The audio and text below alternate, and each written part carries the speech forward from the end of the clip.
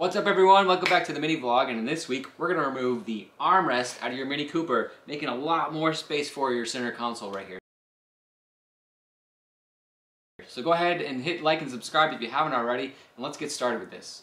You can get some of these parts that we're going to use today at outmotoring.com. So when you go there, use my code NVL5 for 5% off your entire order at checkout. Thanks for them for sponsoring today's video. Now let's get back to the install.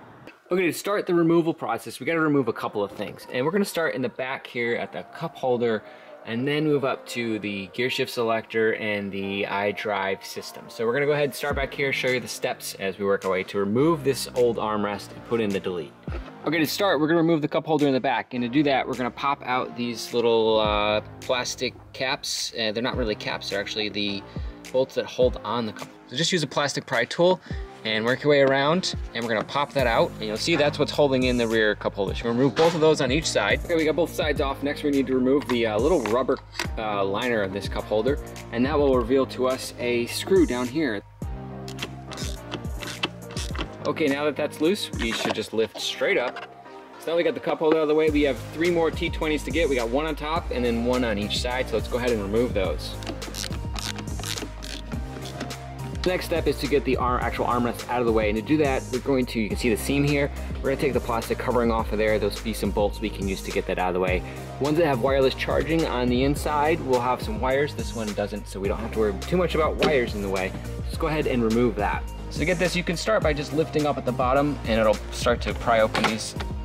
Pull off the front, and then if we rotate this, the back should also come off relatively easily.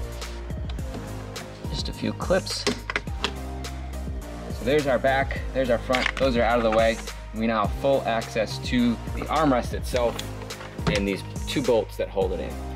We got the plastic covers off, we can now remove the armrest itself. It's held in by a 13 mil bolt on the front and the back, so we're going to go ahead and remove those. After those are removed, you should just be able to lift the armrest out of the way. Now remember, if you have a wireless charger in your armrest, there's going to be a lot of wires you're going to need to disconnect first, and there'll be a clip down there to disconnect it. This one, however, does not have it, so it's an easy, just lift it out of the way. So after we get the armrest out of the way, there is a bolt underneath there. It's another T20, so we'll go ahead and remove that. And then next up, we'll move on up here to the gear selector and the iDrive controller. We'll move the trim pieces of those and get those bolts out of the way. Okay, we're gonna start on the iDrive. So to get that started, we're gonna get a trim removal tool and we're gonna pop off this cover. We'll start in the back and just pop it up. And that pops out pretty quickly. And then we have access to the 2 screws that hold in the iDrive module. So we'll remove the 2 T20 screws out of the back. So to remove the iDrive controller, we've got the 2 screws removed. We're just gonna lift up the back a little bit and then slide it back. There's a little metal clip that holds it in the front. So once that's out, we can then go ahead and get the back side and go ahead and unplug it. So we're not gonna remove the cable just yet, but when we do remove this center console, we're gonna route this cable through this little access hole in the front. We're gonna leave it there for now and just remove this gigantic bolt that's hidden underneath the iDrive controller. So next we'll remove the bolt underneath the iDrive controller. It appears to be a T30 down there, so we'll go ahead and remove that. Okay, so next we can remove the gear selector boot, and you can use a trim removal tool, or also you can just kind of pull with your hand up. It's just a little clip on each side. You can see the clip right there. Pull that up out of the way. Now we have access to all the bolts we need down there. Okay, we got the shifter boot out of the way. Next thing we need to do is get this clip out of the way, and to do that we're gonna push in on each side, kind of squeeze those together, and then we're gonna pull up after we do that. So squeeze the 2 and then pull up. So let's go ahead and do that. All right, so we've lifted this out of the way. It took a bit of prying. You gotta squeeze those top 2 clips really hard together and then maybe pry up, which now exposes this connector. Now we're gonna remove the cable that's connecting it, and you're just gonna push in that little clip right there in and then lift this connector. So we've got this cable disconnected now. It's a little tough. You gotta squeeze those clips here on the side. You can see them better this way. Squeeze those in so you can pull straight up. Now our gear selector is completely disconnected electronically from here. Now we need to remove it. Pry on it. So to remove it, you're just gonna use a little pry tool to remove that clip and get it up out of the way. And now we have much more space to lift this center console thing out of the way. All right, next for the e-brake, all we need to do is lift it up in the engaged position so it's out of the way, and then this boot dust cover is just gonna be held in by 2 clips, so we'll go ahead and remove those just by kind of pulling on them a little bit.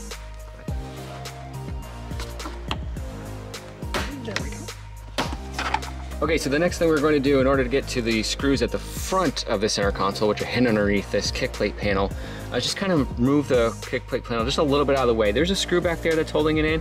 I don't think we need to get that undone in order to just kind of pull this out. So it's just a few clips, so we'll pry it out. And that should give us plenty of access to that screw that we need, so we don't need to really remove this entire kick plate. Get to that screw, unscrew that, and we'll be able to go on to the next step. Okay, we've got everything unscrewed at this point. The cup holder, the armrest, the e-brake, the iDrive controller, the shifter, and the front all have had their bolts removed.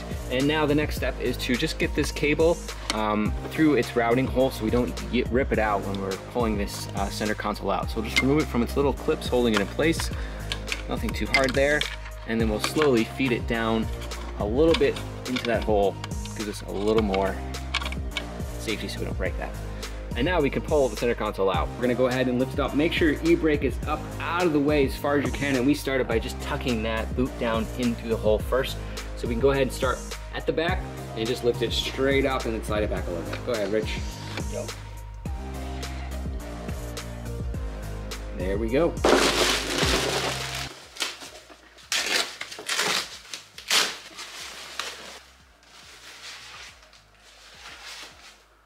Okay, so here we got the new one unboxed, and as you can see right here, where the armrest would have been, it's been deleted. So the rest looks the same, and the part number, if you're curious for it, is your part number. You can get it. It's an official BMW OEM piece, so you can get that and order your own and use this video to help you install it. Okay, so here we have the two parts side by side, and you can see the difference here. They look identical from the front, but we work our way to the back of the center console, and you can see the difference here. Here's the new one with the delete. It doesn't have any spot to have an armrest installed. Here is the original one. It has a spot for the armrest to be installed using those 13mm bolts, and then one little T20 that goes here to hold the center console in. So we're not gonna have those reinstalled. We're gonna have 3 bolts left over, and we're gonna install this new one with that armrest delete there. And that's really this piece right here. So before we can install the center console, we do need to remove the armrest bracket. We forgot about that. That will be in the way if we don't get this out of the way, and we won't be able to put the center console on there. So we're gonna go ahead and remove that and set it aside. It looks like it's held in with 4 beefy, I would say 13mm bolts. We'll find out and we'll let you know. Okay, now we got that unbolted, we can lift out this bracket. And it is connected to the cup holder bracket. Don't remove that, leave that there. You're gonna want that for your cup holder. Here's our bracket, get that out of the way. We'll go ahead, bolt down that cup holder, and we'll put those other bolts just back where they were so that they're in the spot they belong, and we'll install that new center console. Okay, so we've got that bracket out of the way. We put those bolts back on the cup holder. That's very important to have that cup holder bracket there because your center console does screw into the sides of that. So there's a big old gap there now. We should be able to slide our center console with the armrest delete onto here right as the same way as we took out the old one.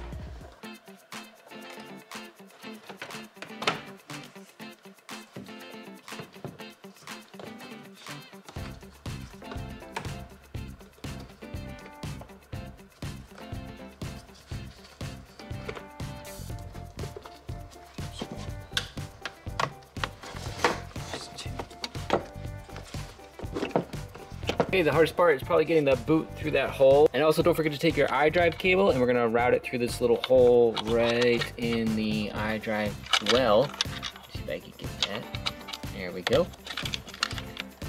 And we will tuck it into the cable routing clips down there, like that. Okay, so we've got the front screwed back in. We can pop these kick panels back into their little clips. So it's just a real nice, quick push. You'll hear it snap into place. So before we put the iDrive back in, we gotta put our T30 bolt back in here, which holds this center console down underneath the iDrive controller unit. So we'll put that in there, and we'll just tighten it up. Okay, so our T30 is back in. Now we're ready for the iDrive control unit, and we're gonna plug in the wiring harness, slip the front underneath the metal clip, and then we'll put the 2 bolts for holding it in the back.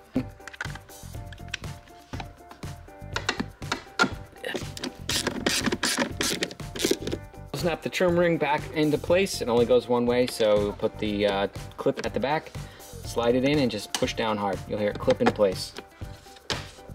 Next up, we're gonna do the gear selector, and again, we're gonna plug the clip back in, put the weird clip wiring harness holder back into place and put the boot back down.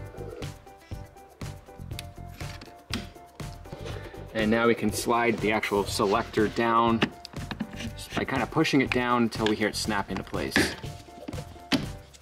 Let's go ahead and put the e-brake dust boot back in. There are 2 clips on the front and 1 little one in the back. I think it probably makes sense to put the back in first and then slide the 2 front clips in.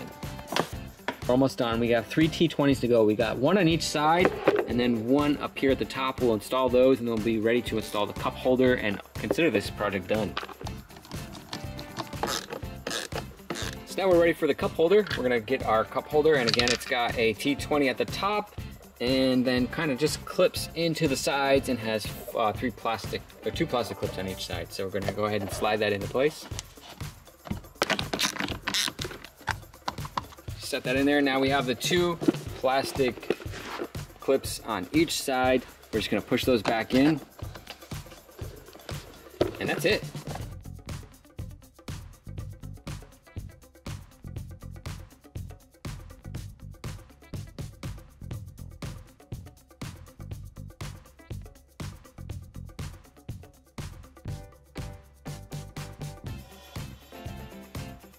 That's it. We have removed the armrest from the center console. We now have this new center console with a lot more space, and it's a pretty easy process to do. You can probably do it yourself in about an hour and a half without too much trouble. So if you're interested in doing that yourself, we'll leave the part numbers down below, and hopefully this video helps you along through the process.